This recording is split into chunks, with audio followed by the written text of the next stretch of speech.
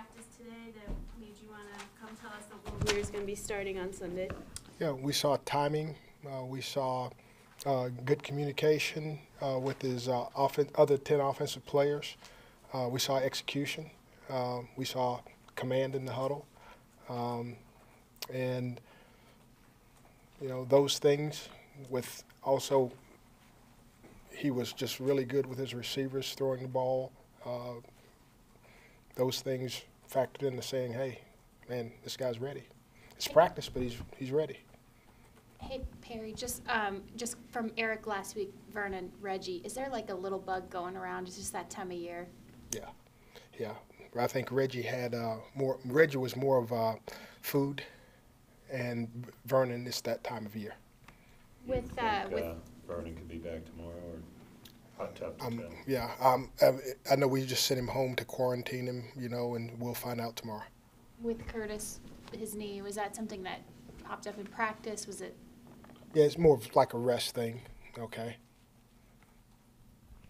Any concern about Shaq's ankle? Is that just a day-to-day thing, or? He's struggling with the ankle right now. I'm going to say he's doubtful right now, so I'll know more tomorrow. But I'm saying he's doubtful. Another full day for Greg Olson. Is he cleared?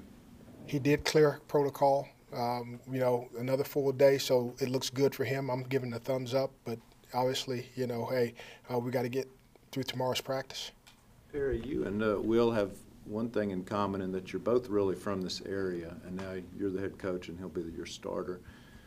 I wonder how you've tried to handle that. Do you think the different pressure will be on a guy who used to sit in that stadium and now quarterbacks that team? Yeah, I definitely think it's a different pressure. I think it's just human nature. You're going to feel it as a person.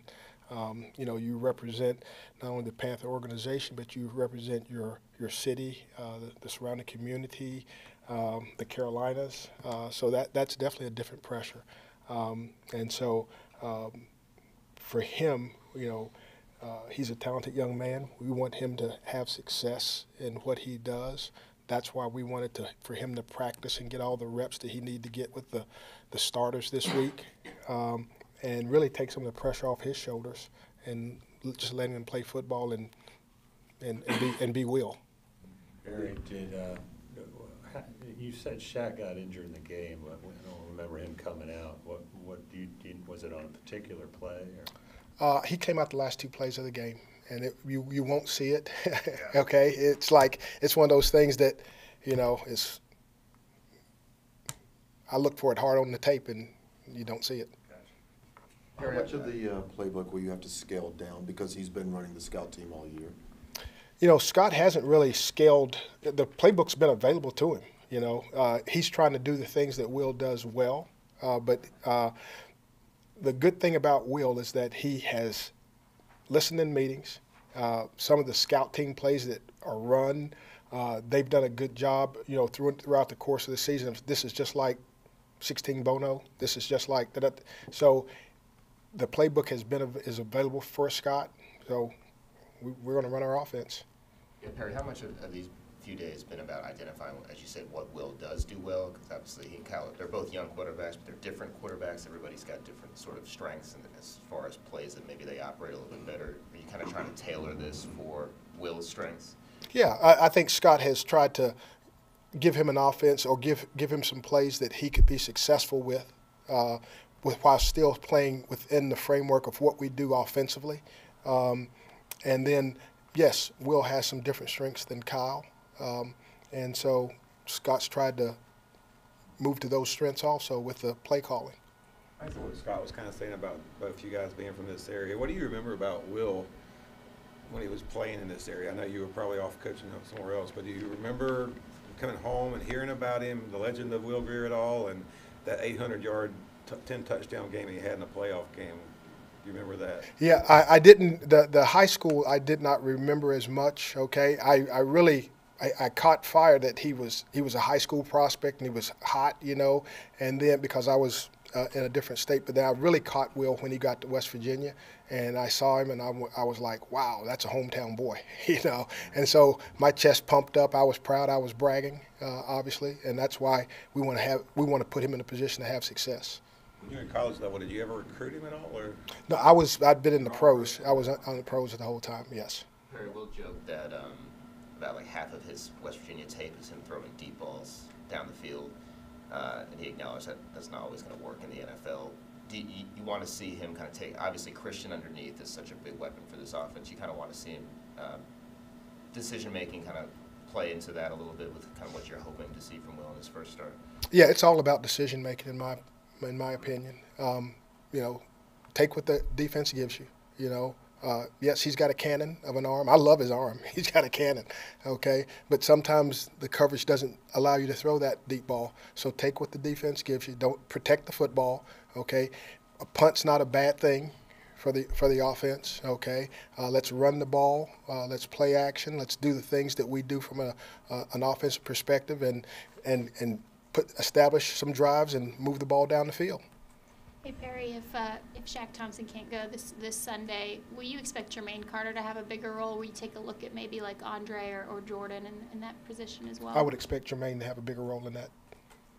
Perry, what were your conversations like, or how did Will and Kyle each handle the conversation you had with them about what would happen this week, and kind of just zooming out, how has each guy from your perspective handled a season full of kind of unexpected game time starts and just kind of being thrown in there? Well, first, both young men handled the conversations extremely professional. You know, from Kyle's standpoint, he's a young man that says, you know, whatever you want me to do, Coach. You know, and so you got to appreciate that. You know, from Will's perspective, it was, yeah, okay, I'm getting my chance. But what do I say? What do I do to, you know, because I don't know if I'm going to be the starter or not. I'm expected to be the starter, but, hey, I'm going through this evaluation period. Hey, I just wanted him to go out and practice and not worry about being a starter. I just wanted him to go out and practice, be a player. And so I think he did that. He practiced like he did not have any and he shouldn't have any pressure on him, and he doesn't. You know, he doesn't. He just needs to go out and play football and enjoy himself and have fun and protect the football and lead our football team, which he did today in practice in a commanding way. So I think they've both been professional in what they've done. Game day will definitely be different because he'll have some, you know, some butterflies and all that type stuff. But I've enjoyed the conversation with both throughout the week, and I've enjoyed the way they've handled it professionally throughout the week. I apologize because I wasn't here yesterday. Maybe you addressed it. But why now? Why this particular game? I think you said something about we pointed toward this game for him as a possibility or something. Yeah, as I took over, I put a plan in place of just saying if we're going to look at some of our young talent, where would we look at this young talent from a position standpoint? And so the plan that I put in place was this ball game for him. Whether he started or he didn't start, okay, he was going to play, okay, and this was the target game. You know, 2 games into the 4-game stretch as the head coach, and so we will look at some other players as we go along also, but that was his target date. Barry, where does Brian Burns fit in that continuum? Oh, Brian's been playing now for the last week. There was he should have gotten more reps than what he got last week, but Brian has no holds barred on him. Why do you say he should have gotten more than he did last week? Yeah, we had some run pass tendencies, and we were trying to get him in on some certain situations. We didn't do a good job of getting him in on those situations, but we'll rectify that situation. Perry, back to Will, with the way that you mentioned he's got a cannon, you love his arm, and a lot of his tape is thrown downfield, and you say decision-making, taking what the defense gives you. How do you, as a coach, and impart to him, don't be afraid to let it loose? I mean, if the defense gives it to you, then go ahead and let it rip. Yeah, I think that's what Scott's done with him this week. You know, we've tried to make sure that he gets the proper looks in practice. That's why it was so important that he take all the reps so that when he sees that opportunity to let it rip, that he can let it rip. But that's part of seeing the look and taking what the defense gives you. If the defense took it away from you and you still think you can rip it, but you got a guy underneath and you can check it down, check it down. So it's just the growth process or the teaching process that he has to see, because, obviously in the National Football League, these guys are fast, they're strong, they kind of fool you in the secondary, they make you think it's one thing and then they roll to a different coverage, and just trying to make sure that he gets those right looks so that he doesn't throw into a bad coverage. With Will specifically, especially being a hometown boy, was that at all a consideration in his first start being on the road? How much of a factor was that?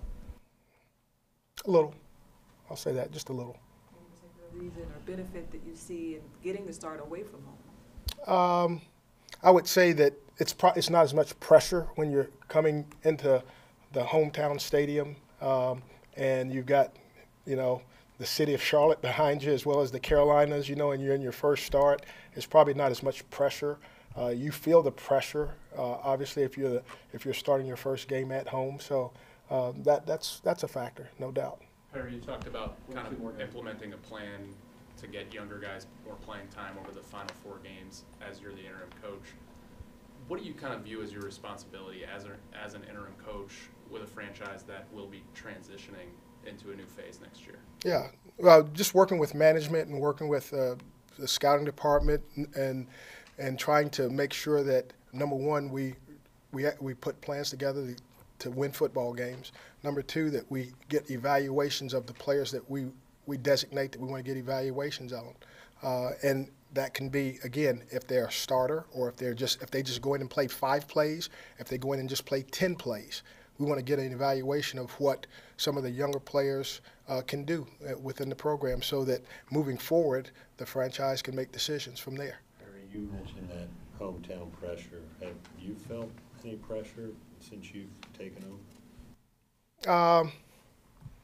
I think, to answer that question honestly, I've been too busy to feel pressure.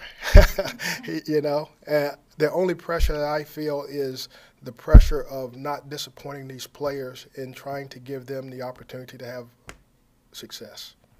That's the pressure that I feel. Good. Thank you.